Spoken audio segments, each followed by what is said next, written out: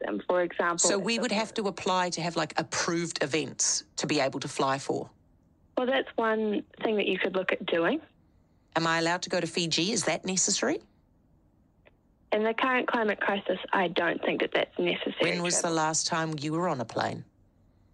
I'm not sure. Maybe a few months ago, to be honest. Where'd you go?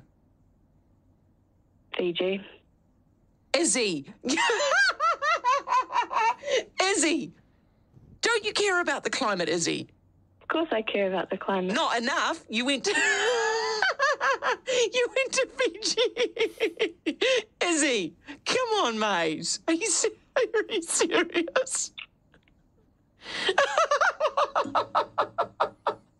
you serious, Izzy?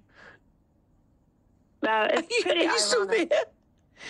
It is pretty ironic, but to be honest, it's not really a trip that I wanted to go on, but I can't really get out of it because Why'd you go?